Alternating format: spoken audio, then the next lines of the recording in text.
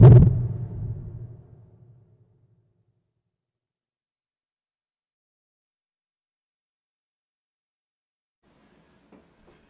right, it's like this.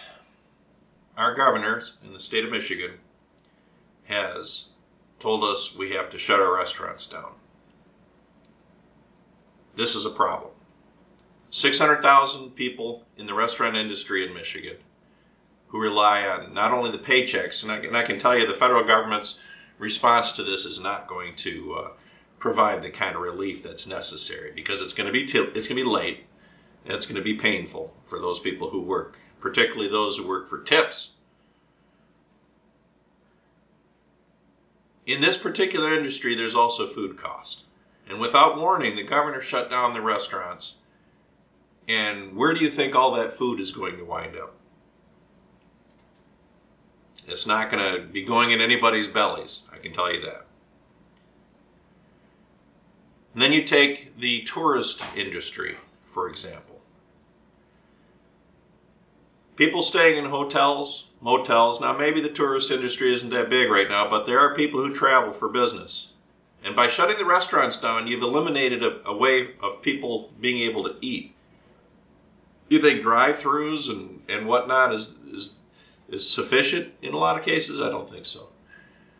Then you take the support services for the restaurants. How many businesses need a restaurant to be in business to continue what they do? The Gordon Food Services or other food services. How much food are they going to be throwing out? Then, when it's all said and done,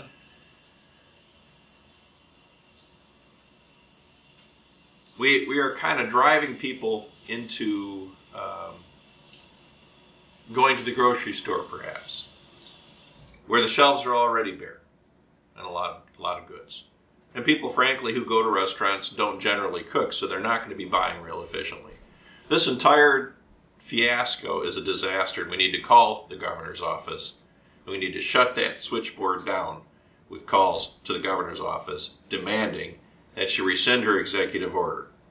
This is absurd. The administration is wrong. The people in our state government, they're wrong. There are more people affected by the flu, and I know that people say, oh, don't use that example. This virus has not hit the state like it has in other areas. And while it is dangerous, there are other ways in which we can help, ways in which we can mitigate the effects of the virus. But wholesale shuttering of businesses, private businesses, is un-American, and it needs to stop now. Call the governor's office. I'll put the number down below the video, and maybe we can get this thing swung around fast before it does any permanent damage. Because if we go 2 weeks, I can tell you this, it's going to be years before we recover from this governor's mistake. Thank you.